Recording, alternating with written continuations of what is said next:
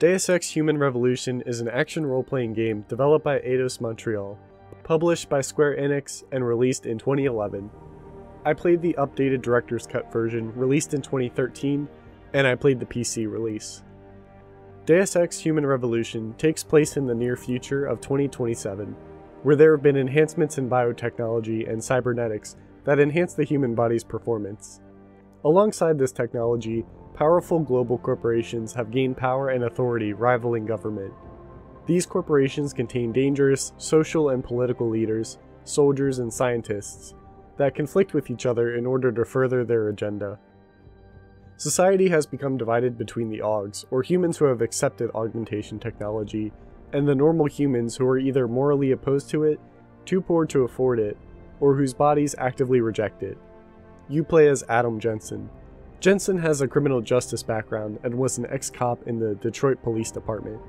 After working in the police force, Jensen was hired as a chief of security at Seraph Industries, a biotech company that researches human augmentation. He was recommended to be hired by Megan Reed, Jensen's longtime friend and ex-partner. Jensen's background and occupation fit perfectly into the gameplay and allows it to tell a compelling story. It also still leaves enough freedom to express yourself through the player's own actions and words during the events of the game. The game's intro is perfectly crafted as it introduces you to Seraph Industries and its mix of science and corporate influence in its products and research. It shows you the impact augmentation has on the world as you get exposure to biotechnology and the research that takes place within the labs, as well as introducing Jensen's personal and primary motivations, as during the intro, Seraph Industries is attacked by heavily armed soldiers, resulting in Jensen taking severe, almost fatal damage, and resulting in Megan Reed's death. Jensen immediately goes under augmentation implant surgery in order to survive the attack. This intro shows both the positive nature of augmentations in their ability to improve and save lives, and also the negative nature in their ability to hurt and take lives during this attack on Seraph Industries. Jensen didn't have a choice to get augmentations, putting him in a unique position. In a world with a large spectrum of views surrounding augmentation, Jensen is now in the center of the discussion and has a complex relationship between himself and the rest of society. This unique dynamic is explored throughout the game, putting him in the receiving end of oppression and judgment. The boss soldiers that attacked Jensen in the intro are reoccurring characters and were the weakest part of the game, story and character-wise. While they were pretty one-dimensional throughout the events of the game, I like their inclusion here in the opening sequence. It shows you the difference in strength in their augmentations, and it explains the clear threat augmentations can pose. Jensen now has first-hand experience almost losing his life to them, while also having augmentation surgery that saves Jensen's life after the attack. The encounter with the boss soldiers gives you things to look forward to, as you'll get a chance at revenge story-wise. You'll have growth in your abilities to strive for gameplay-wise, and have a feeling of progression once they're finally taken down. I found the world, social climate, and setting to be extremely intriguing. The idea of social division in technology, and more specifically biotechnology, can go in many interesting directions, and Deus Ex explores a lot of them.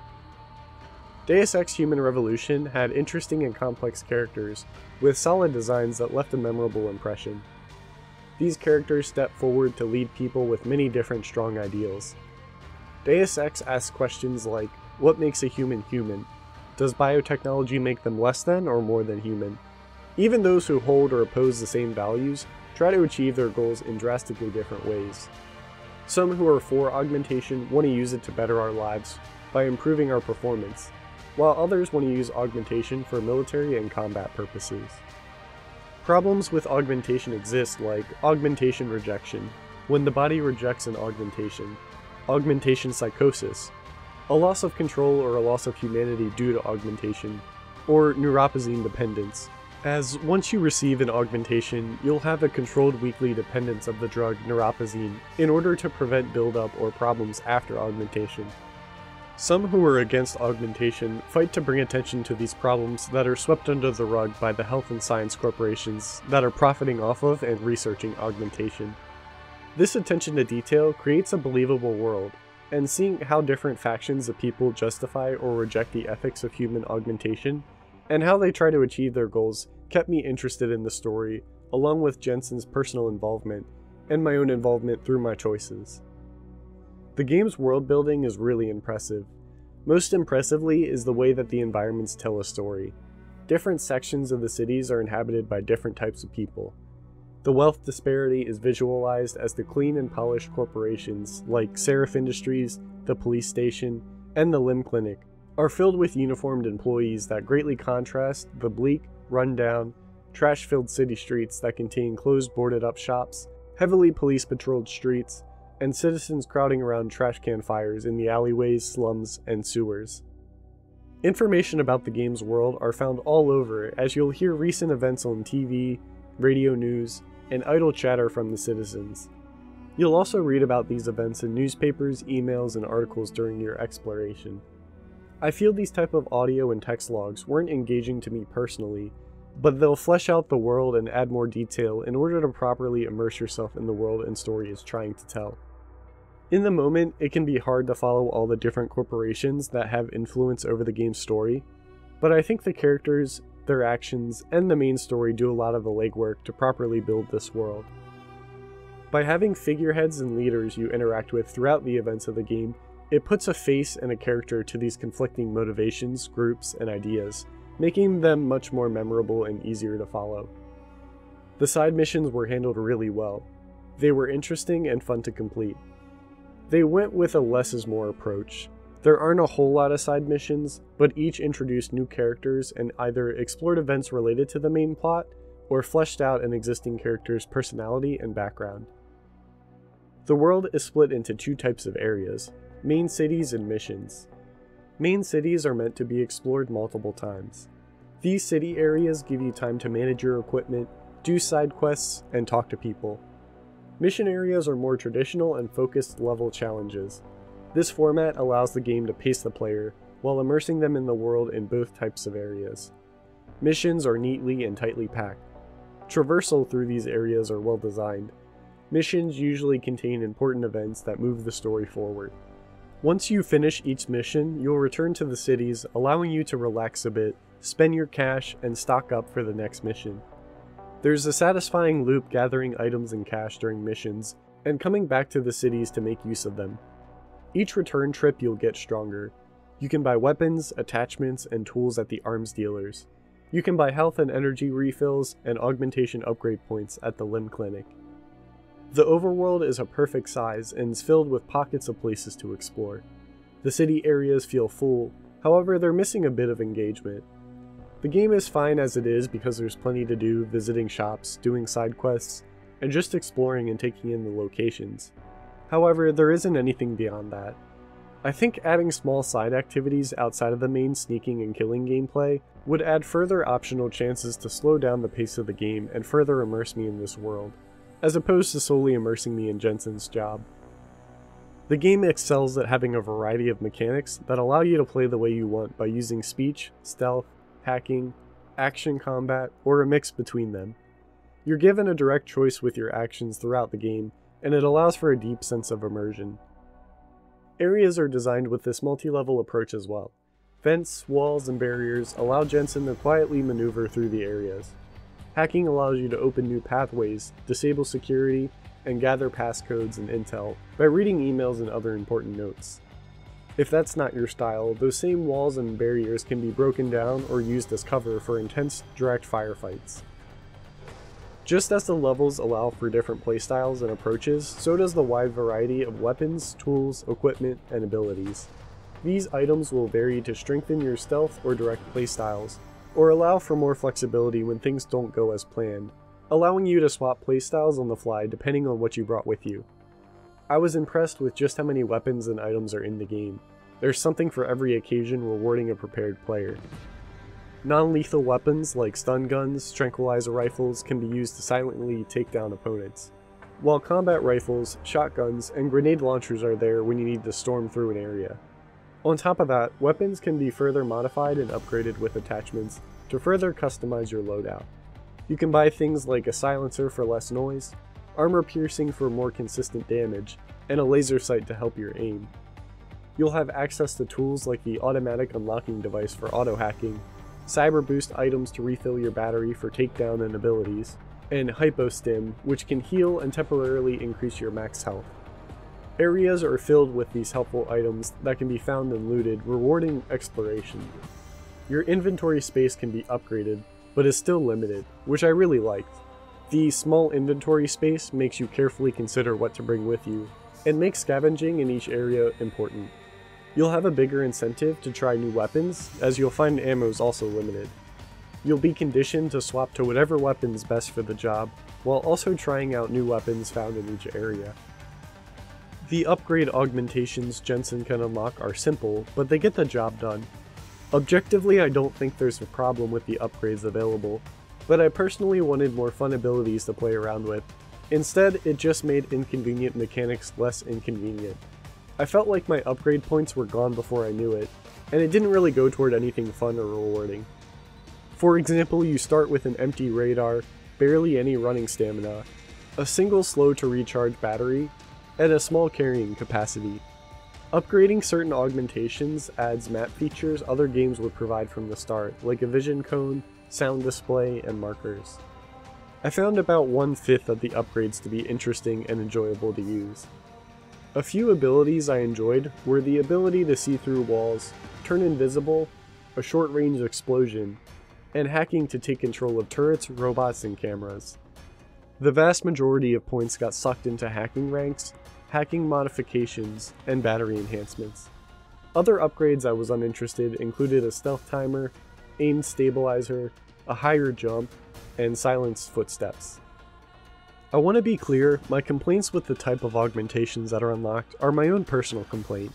This game's world is very cleverly designed around the abilities you unlock, and the subtle harmony of the two aspects results in really strong level design.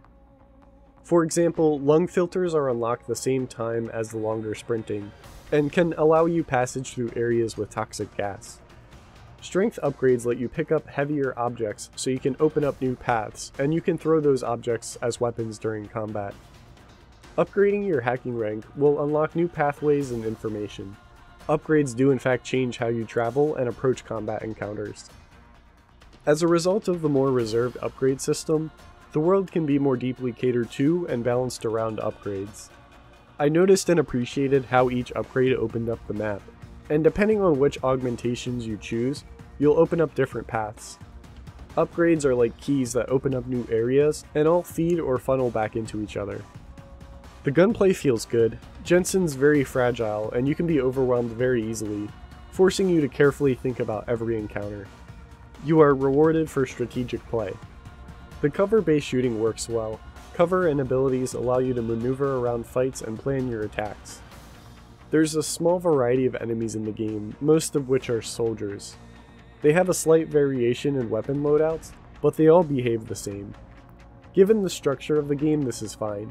The variation comes in the level design and how you approach each encounter.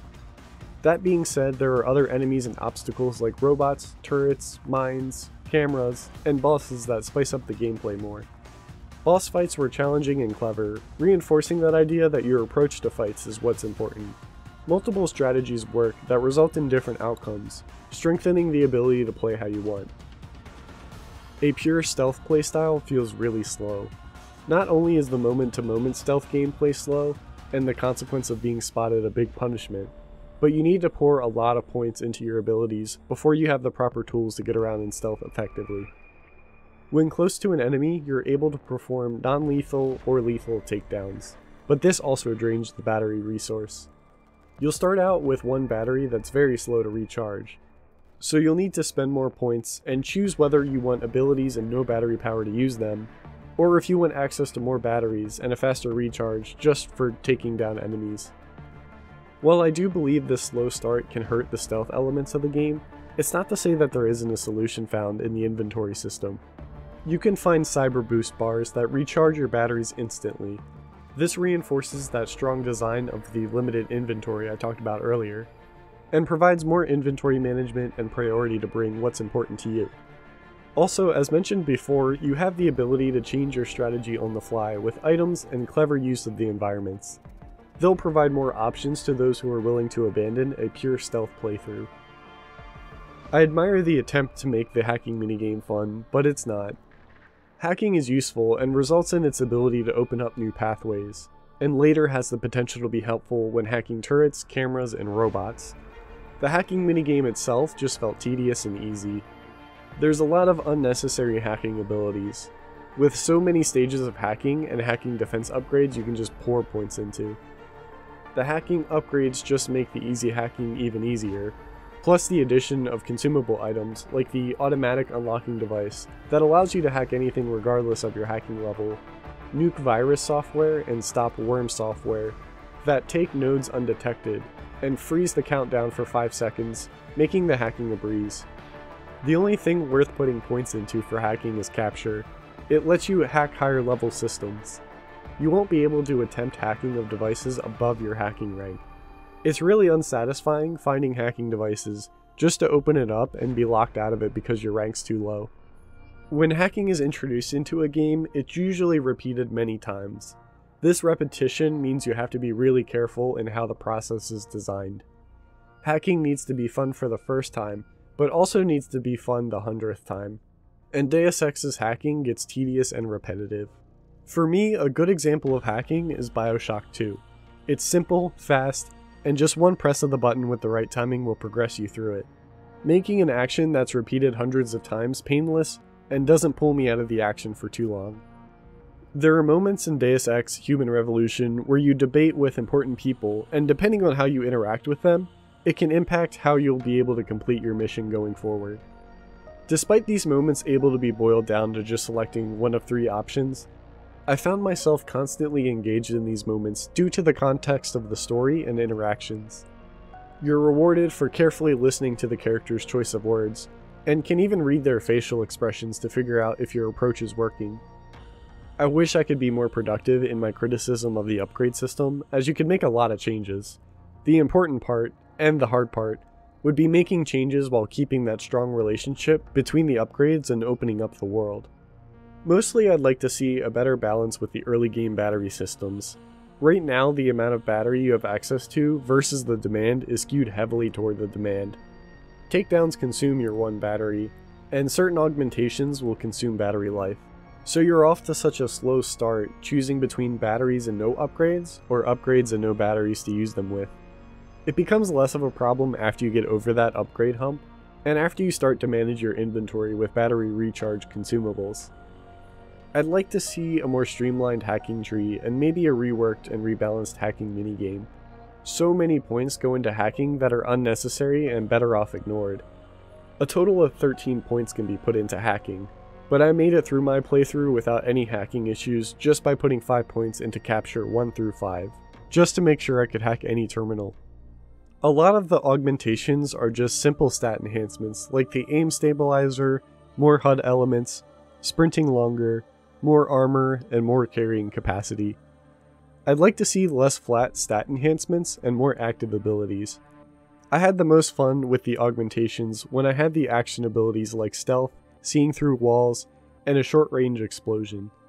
Lastly, you can upgrade Jensen so that he doesn't take fall damage. There's a really nice cutscene fall animation that looks really cool, and I'm sure some people are really proud of it, but it takes a really long time. They could have just done something that doesn't interrupt the action or movement, like a first-person animation of Jensen landing harder, his fist hitting the ground for a short moment, with dust particles being pushed up around him. The first time I played this game was the original release on the Xbox 360, and this game contains long load times. So when I picked it up again on PC for this video, the first thing I did was install it on my SSD. That helped shorten the traditional loading screens. However, there are loading screens hidden during elevator rides, computer scans, and opening doors that are hard-baked into the game, and are unaffected by running the game on better hardware. I understand that for the time of this game's release, these load times were a necessity, but after playing the original when it came out, and playing it on modern PC hardware, there's so much downtime in the game that it really started to bother me. I lost count of just how many elevators are in this game, and it got so bad in some of the later sections. Not to mention the unexpected deaths or bad saves that'll happen, adding more load times.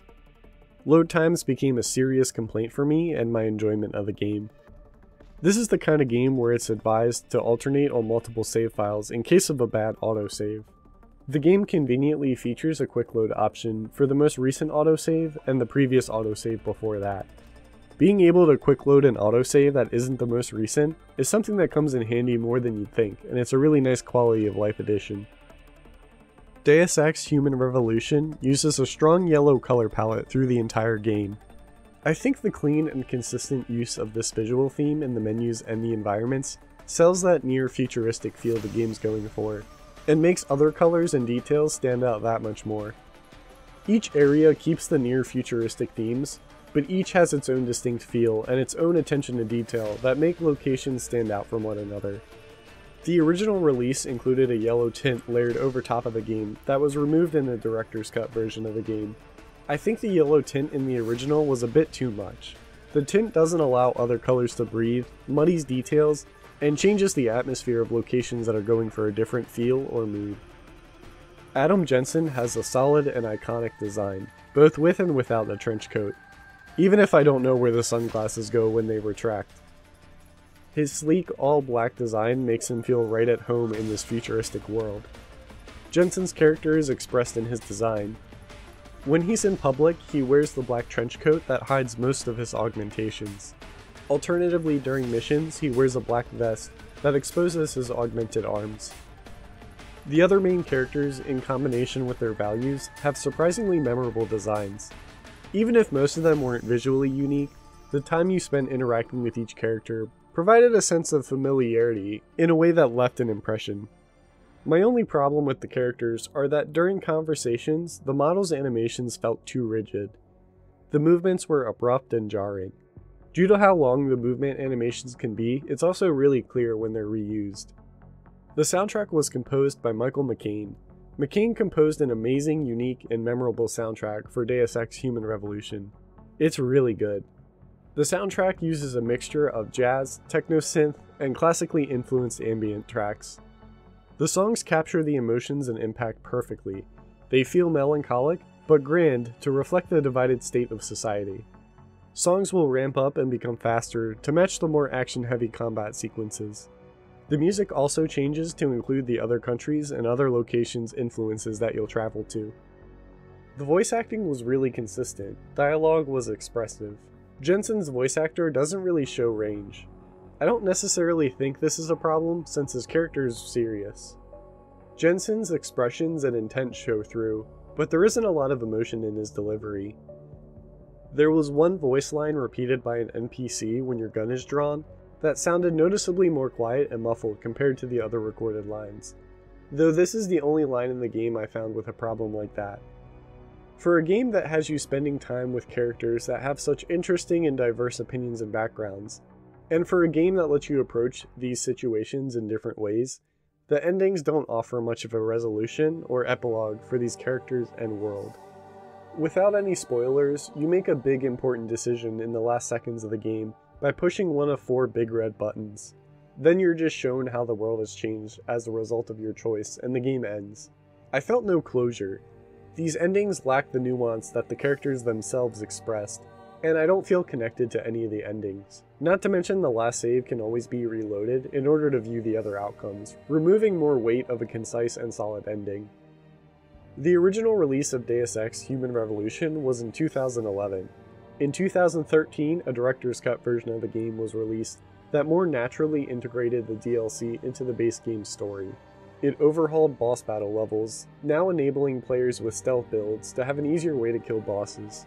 Jensen will be able to regenerate 2 energy cells on all but the hardest difficulty, and it added New Game Plus and removed the yellow visual filter. These changes make the director's cut the preferred and recommended way to play this game. Deus Ex Human Revolution is a polished and fun action role-playing game. It shines in its interesting premise and variety of characters with interesting and diverse values. These strong character designs make the sometimes hard to follow plot easier to digest. Gameplay is fun and varied as you can approach it with a variety of playstyles, choices, and abilities, while still leaving room to change your approach at any time. Though most of the augmentations may feel bland, the way they're implemented in the strong level design makes for a very engaging moment-to-moment gameplay. It's shown its age due to its plentiful amount of load times, but for those who are patient with both the story and gameplay, you'll find a great, well-paced, immersive experience.